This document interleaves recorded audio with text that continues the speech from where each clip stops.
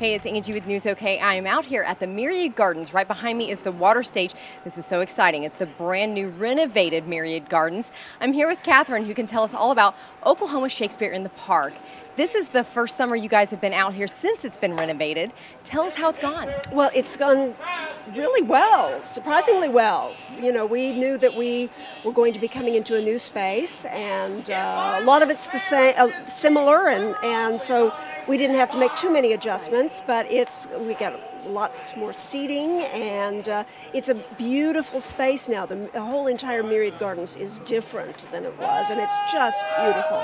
Very nice, very nice. And obviously you can see the actors actually behind us right now practicing. Tell us about the play that they're doing tonight. Well, we're doing A Midsummer Night's Dream. This is our second to the last weekend of our season, and they're doing what we call a fight call, which there's a lot of physical action in the play, and the actors before the show every night have to go through it to make sure that they don't have any mistakes or accidents, because it's a very physical production. So they go through the scenes every night before the show. Interesting. Your director was Clay Giltner? Yes, he was.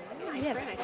Okay, and then tell us about Go Red. Go Red is going on tonight, right? Right. This is Go Red for Women Night, and we've put out the call that anyone who shows up wearing red tonight only, they get an $8 ticket price, and then we're hoping that they turn around that money that they've saved on a ticket and donate to Go Red for Women. Yes, definitely. So obviously very exciting for Oklahoma Shakespeare in the park. You all have been in Hafer Park for quite a long time, and now here at the Myriad Gardens, how much fun. It must be exciting to be a part of the whole city. It is, because downtown Oklahoma City is nothing like it used to be.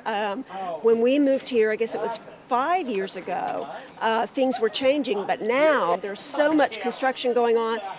It is an exciting time to be a part of downtown Oklahoma City. Yes, okay, so you can still come out and see A Midsummer Night's Dream. Tell us when your closing date is. Our final performance is September 3rd, so people need to hurry if they want to see it. Yes.